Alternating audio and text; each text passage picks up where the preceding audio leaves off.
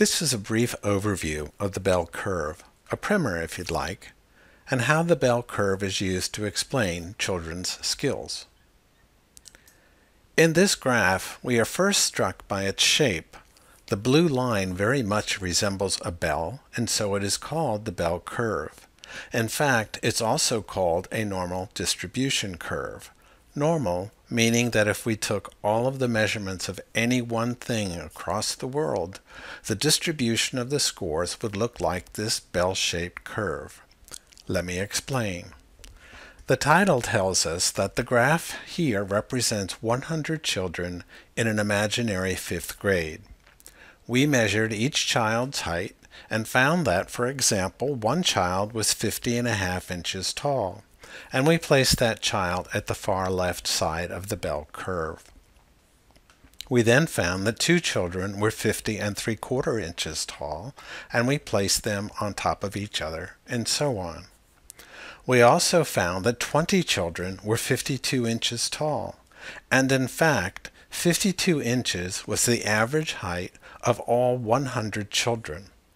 To calculate the average height, we did what we always do to find the average and added up all of the heights and divided by 100. That average is also the very center of the bell curve. You should have noticed that as the heights increased, so did the number of children who were that tall. And that was true until we reached the average height of 52 inches. And as we continued with even taller and taller children, we found that there were fewer and fewer of taller and taller children until, finally, we had one child who was the tallest, and that child was placed on the far right side of the curve. Remember, I said this was an imaginary 5th grade, and it would be unusual to find such evenly distributed heights of children in any grade. But if we collected all the measures of anything from across the world, like height or weight, we would find that those measures would be distributed across the bell curve as shown here. We would have found very low measures or scores and very high measures or scores, as well as the average.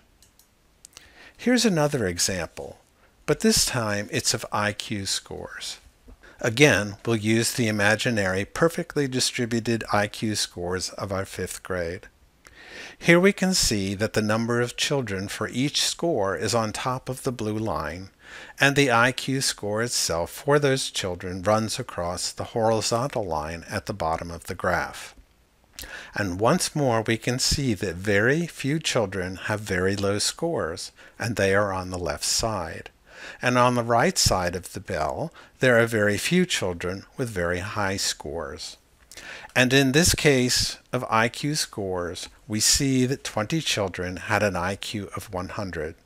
And I know you're ahead of me, but if we added all of the IQ scores and divided by the 100 children, we'd get the average of 100. This is somewhat helpful in understanding test scores. But the next graph is even more interesting as it reveals a lot more information. In almost every test, there are what we call subtests that measure different parts of, and in this case, the IQ. I know the scores in this graph are scattered, but I also know that this child's IQ score was 100. But as we can see, her subtest scores were not all 100. In fact, they ranged from around 80 up to 110. For some children, there's not a large range of skills, as they tend to cluster closer together. For other children, those with special education needs, for example, their scores will show variations of higher and lower scores. Knowing how much the scores vary is important in both determining what the disability may be and for learning what might be causing the disability. I'll end here on the topic of the bell or normal curve.